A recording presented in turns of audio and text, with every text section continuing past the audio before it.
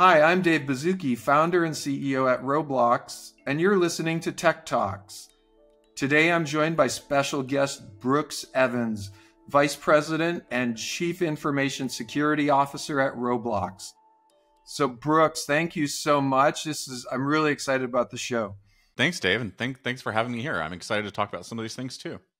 Well, hey Brooks, let's maybe just get started with the foundation of how we came together at Roblox, and if you could just touch base on where you've been and what brought us together today.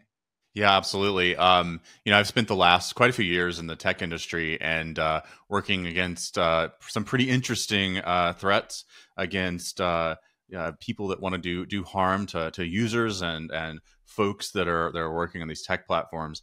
And I got the opportunity to get introduced to Dave and the team and really learn about the problems that Roblox is facing, and that's intriguing for me. It's problems that I wanted to come and help solve. So Dave, yeah, that's the backstory of what led me here, is just really, really cool, difficult, unique problems that we get to solve here. And I think if people look you up, Brooks, they'll see work in wonderful places like Netflix, Apple, other places where you learned your craft. A first question, we have so many really smart people on Roblox, and part of our community, whether they're mischievous or not, are constantly pressing the Roblox platform for hacks, security, edges. When you came on board, was there any benefit to that? And that we've essentially been, under security assault for 16 years on the platform and have hardened a bit because of that. Oh yeah. So I think, what's interesting about this platform is there's a lot of love for the platform that also drives a lot of folks to want to win at games, to really be passionate. And that passion sometimes leads people through some misdirection, certainly, to want to attack the platform to get an edge on the folks that they're competing with. And that brings a new set of attacks and I would say a new level of attack that maybe a lot of other tech companies don't see regularly. So yeah, absolutely. It raises the bar when it comes to how good we have to be. Now for many people, security is a big fuzzy thing. Can you share, not maybe just for Roblox, but for tech companies as a whole, the specter of the things we have to think about? And I'll highlight some that relate to Roblox specifically, but what kind of things are we trying to secure? Yeah, absolutely. I think there's the well-known things, right? We have a lot of data that we have to secure. We have obviously employees and systems that run our games that we need to keep secure. But maybe some of the more important things are our users. In addition to that, you think about there's folks who want to break into companies like ours to make money. There's folks that have a particular ideological stance that they're trying to further. And then I would say on the far end of the spectrum, we even have to deal with nation state threats, right? We have other there are countries around the globe who have very different stances on how they deal with their citizens and, platforms like ours. So we have a lot of adversaries to think about. Yeah. And then there's the whole range of the things we hear about in the news as well that we'll touch on a bit later. One thing at Roblox, there's a very active, vivid economy on the platform. Brooks, you might not even have heard about this, but I believe it was almost 12 years ago when Roblox was a much smaller company. We didn't have a chief information security officer. There was something called, I think it was a SQL injection attack on our economy before we had hardened and before we mature. Have you heard about that at all? Yeah, I have. I did a bit of research before I joined, and I've heard some stories. And SQL injections, it's still today is quite a common attack path to go after companies, especially those that are early in kind of their build cycle. Got it. In the case of Roblox, way back then, for the early Roblox players that might remember it, they will remember for, I believe, 36 hours, we threw that master switch and shut down the whole economy because we didn't want Robux circulating throughout the system. and it was a pretty traumatic event. But at the same time, we learned a lot, and there's just such a much richer range of fail safes and friction. But it is really where we learned about security. Hey, and then as you think about just your career in this, and it's so compelling, are there any areas that attracted you to the discipline of security? Yeah. Yeah, certainly. I think there's two things that are quite drawing when it comes to security. Number one, I really like to build things. I really like to create things. And in order to build and create in security, you have to be on the very edge of what's happening in the industry, especially in technology. That just means that drives me to constantly be learning. So I think that's probably number one thing. Number two, the security industry is mostly about protecting people, protecting companies, protecting users. That protective mission is a big draw for me and my team as well.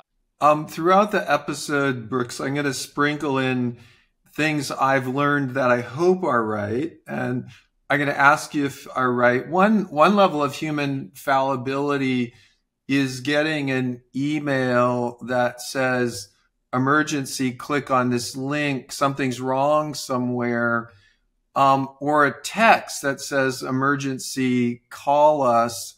And in most of these cases, what I have learned is rather than respond to the link, go to the root URL or call the organization directly, just in case where I'm calling or what I'm doing might be the wrong place. Is that the right way to go on that, Brooks? Yeah, it certainly is. Yeah, this is what we call phishing, and this is where a third party is trying to trick you into doing something, usually by pretending to be a legitimate organization or a legitimate person on the other end. It's always great to reach out to that person directly instead of through that email.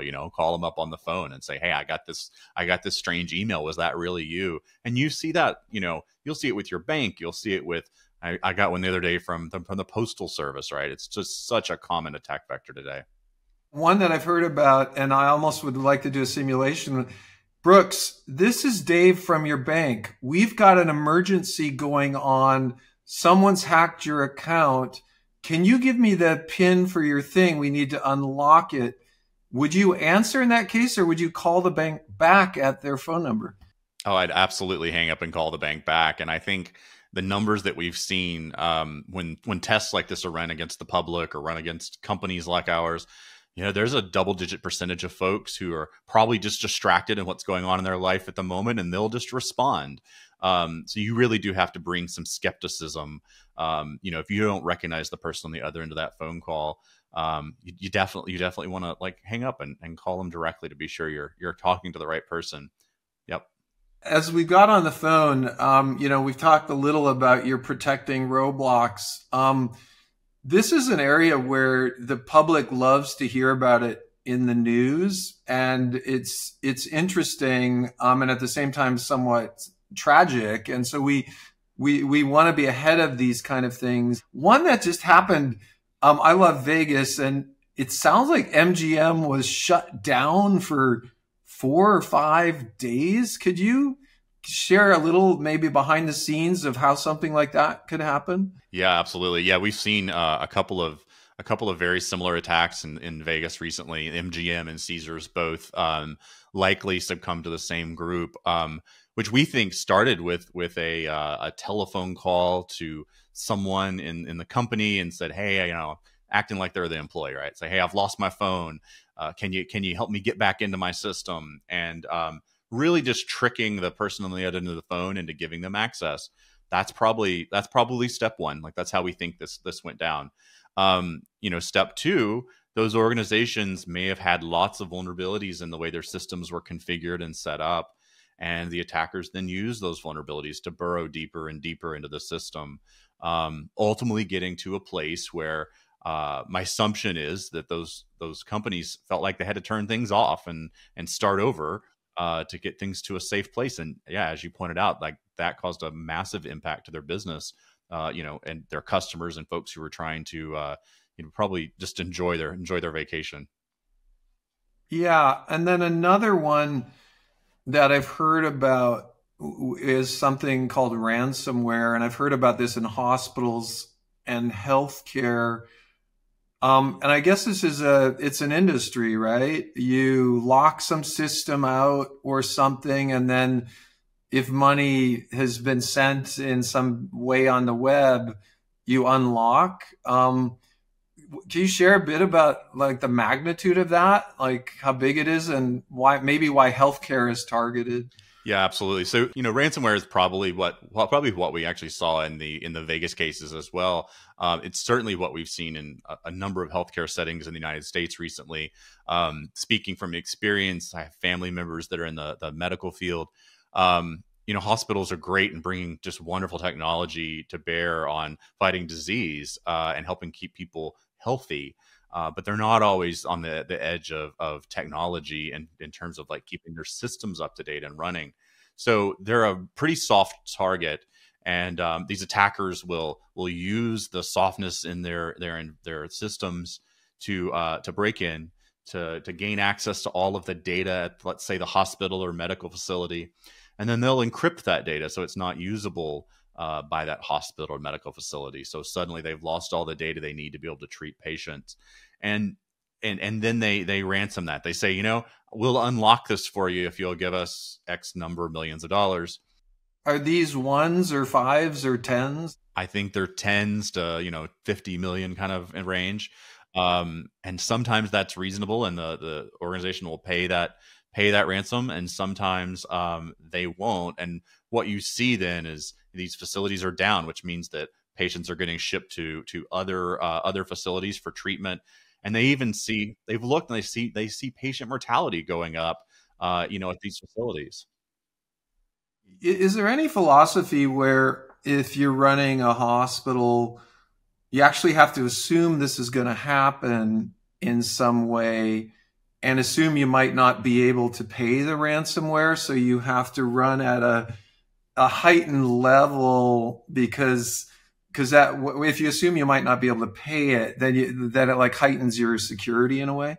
Yeah, you hope so. You hope that the leaders of these organizations are thinking about, what do I do to prepare when this happens to our facility? And you hope that they're backing things up and storing their data in a different place so that it can't be encrypted and ransomed.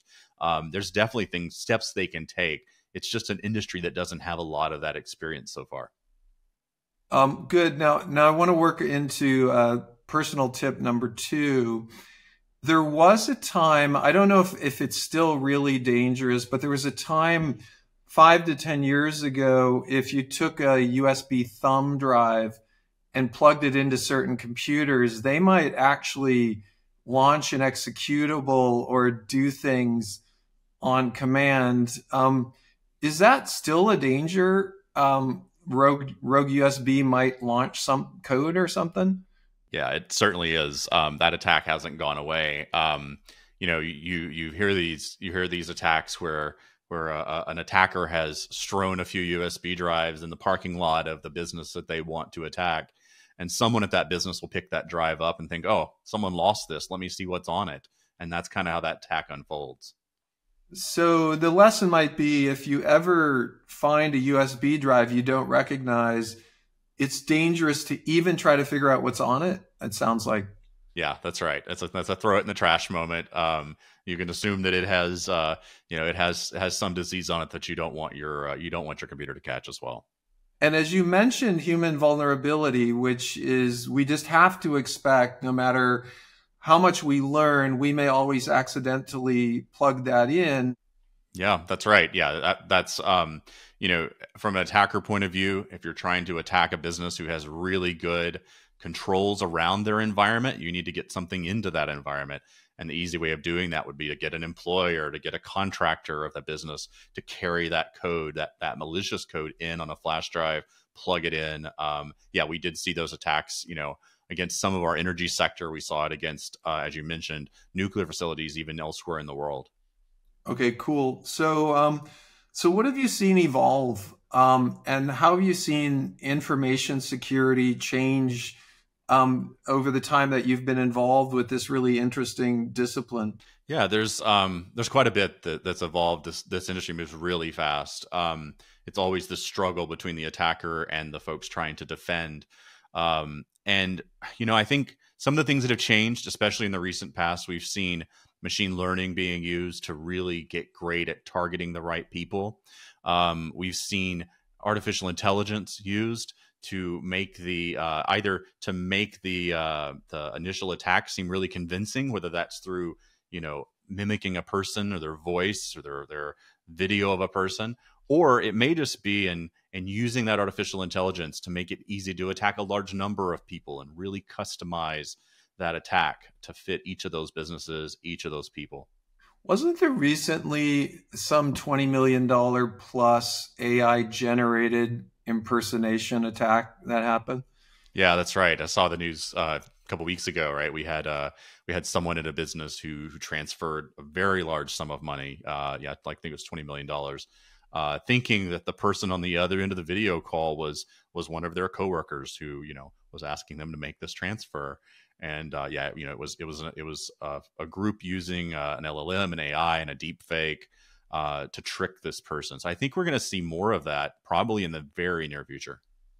So, do you feel that, a lot of whether it's brokerages or banks have this thing they think is very secure called voice verification, where they might call you or me and to say, hey, I want to confirm it's okay. Do you think that's going to go away because it'll be so easy to impersonate voice? I think that there is a race between the detection systems that work in that voice verification and the attackers and their ability to mimic the voice of a legitimate person. So I think we're going to see that bar continuing to raise, and you're going to find that banks and financial institutions that are often well attacked are going to need to find other ways of authenticating their customers. Whether that's a device they send out to the customer that the customer has to stick into the computer in order to access their account, or maybe it's some other type of authentication mechanism besides the voice, besides a password, besides things that are easy to mimic. As you've come to Roblox, are there any things that are particularly interesting about whether the size of our community, the activity, what people are trying to do from a security standpoint that have been, interesting for you? Yeah, there are. And I tell folks this occasionally when I'm trying to explain why Roblox is so unique. There's so much creation that happens here, not only from within the company, but so much of that comes from our community. We have a community of creators, developers who are building experiences, and we have interesting security problems that come through that building, right? We have to think about the types of attacks that might be successful against our community, not just against the company. And then again, on the far end of that spectrum, as so many people are getting together on Roblox to talk and communicate and play together, there are certainly entities like nation states who would love to understand who's getting together, how are they communicating, what are they playing together. So we have that nation state threat at the far end of that. So all that added together really sets up for a unique threat landscape for the business, keeps my team busy, and makes it quite fun and challenging. Yeah, and it's interesting because we're talking about security, which overlaps that Venn diagram of safety and civility. So we have this parallel function that overlaps as far as monitoring safety, what types of communication are happening, and then on the underpinnings of that, all that personal information, all of those creations, we also have to harden from the outside in. So it's interesting how it's not just our own employees and our own code, but really the sphere of all our creators that you're protecting. Yeah, you're right. We have a really really fast moving creator environment, right? We have people that are building stuff every day. That set of things is changing every day. That makes it really challenging. Again, just absolutely why this place is really, really cool place to be. On that spectrum from ransomware hospital all the way down, it sounds like you must have a lot of judgment, because when I was when I was younger, hanging out with my young friends, we would play Ding Dong Ditch or something where you'd run around the neighborhood and ring someone's doorbell and hide. And arguably in today's more technically adept society, kids who used to do that might, even at a very young age, be trying to quote hack into Roblox or do stuff. Do you see that? And do you have to kind of have that balance of what's the motivation for some of these attacks? Yeah, you do. Especially in the early end of detecting and trying to respond to attacks. Sometimes what looks like a really well funded professional hacking organization might actually be a group of kids that are just trying to be mischievous. We have to spend time to really understand who's the person that's committing this attack. Who are they? What are their motivation? And then how do we redirect that, right? In some cases, that's very serious criminal activity, and we work with others to help bring that to justice. But in other cases, it's simply misguided young users on the platform, and we have to figure out how to redirect them to a more productive way, hopefully of building on Roblox and making fun experiences. And I don't know how far we want to go into this, but there are certain ways we actually try to welcome those people into hardening our community in certain ways at times. Yeah, oh, absolutely. We do our best to find those folks early and to try to redirect their activities to things that are more helpful to the community. And when they do have knowledge of things that are broken at Roblox that we should fix, we try to direct them to any, for instance, our bug bounty program, where we have a safe way for researchers to give us vulnerabilities and work with us to solve them. And that becomes a great financial motivation for them, but also for some of our young creators, it might start them off on a really interesting career. Does that mean if I'm a younger person and I used to try to hack Roblox for showing off to my friends, I could make money doing that if I work with you? Yeah, that's absolutely right. Our bug bounty program, which is public, is certainly the place to go and enter that community. If you're going to get into the hacking space and you're going to be testing systems, that gives you a legal and I would say even lucrative way of working cooperatively to make the product better, make the community better, and help protect others. Well, hey, that sounds pretty cool. Okay, so one of the things we do at Roblox is we both take the long view, but we simultaneously get stuff done. And what that means is we like to always have a vision a few years out and at the same time be shipping stuff every week and iterating on the way there. So I'm going to see if you'd be up for stretching some way out in the future. You pick it 10, 20, 50 years. What stays the same in InfoSec and what changes radically? Yep. Yeah, let's say 20 years out. Let's take the middle of those. Yeah, I think what we're seeing with AI, what we're seeing with ML advancements, these attacks are going to get to be far faster, down to the minutes and seconds instead of hours and days. I think they're going to get far more voluminous. So you're going to see far more attacks coming at the business on a regular basis. So there's definitely a race there. And I think that's only going to increase over the next 20 years. What I think won't change is basic human fallibility. Attackers are still going to appeal to this feeling of wanting to help someone. They're going to appeal to really try to pull on the heartstrings of the person that they're trying to attack and compromise. We don't think that's going to change. If I look back, 100 years, those types of attacks were still using the same exact methods. So I don't think that will evolve a lot. I think it means that advancements in InfoSec are likely to come from ways that we can detect human ability, human intuition, motivation. That will probably unlock some really interesting scale problem solving for my team and for other security teams. I had a question for you on AI ML that's a little parallel to the voice synthesis. And this is, there's a lot of questions around deep fakes and AI generated fake images. I'm going to ask you to go out on a limb and I'll make my prediction, you make yours. When is it just going to become impossible to know whether a photograph of a political figure is real or AI generated. Right now, we can kind of tell, but my belief is at some point it'll be completely impossible. Yeah, I think it'll be. I think we will get there. Especially because the granularity of digital photos, right, and that you're going to get to a point of 1 to 1. I think you're probably talking 6 to 8 years. Just based on the speed of development. That's my predictions. I would say 6 years. I'm a little optimistic that this isn't going to be such a tragedy because I think it's almost like in 1950 where we really trusted ABC News.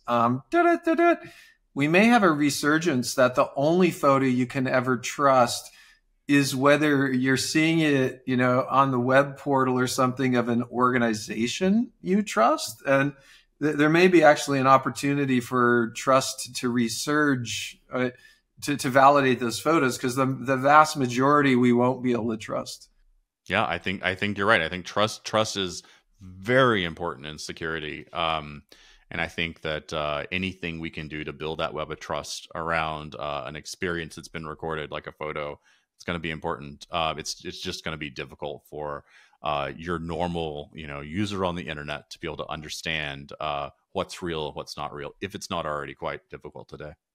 And then going outside of security, you've built an amazing just team and group at Roblox, and would love to hear how you think about hiring, how you've found such amazing people so quickly, because the team's exceptional. And I think the audience would love to hear your philosophy. Yeah, we have built the team, and I have built up quite quickly over the last couple of years that I've been here, and there are a few things we're looking for because we're being attacked from all over the world and lots of different people. We're really focused on bringing people to the team that have a real diversity of experiences and backgrounds, because it allows them to look at our systems with different angles and to find vulnerabilities that we might not have thought of with the existing team. So we're really thinking about casting a very wide net, finding people who not only have worked in our peer tech companies, but who also have worked in very different other industries. Right? We don't want to be that healthcare industry we were talking about earlier. We want to make sure that we've got a little bit of that knowledge from across that spectrum. So really, when it comes to hiring, it's about making sure that we're getting very, very diverse points of view. That and making sure that we're finding folks who really like to build solutions. We're definitely not the organization that gives you a list of things you need to not do. We really want to come in and build the solutions to help be the safety net when things fail.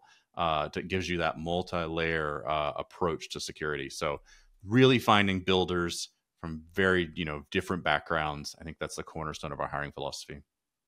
Yeah, in a way that mirrors a bit the responsibility we have when we have people from all backgrounds, cultures, ages on our platform within our company as a whole. Having the ability to empathize with our user base mirrors a bit with that need for diverse backgrounds and points of view within our whole company. And then final thought here for you.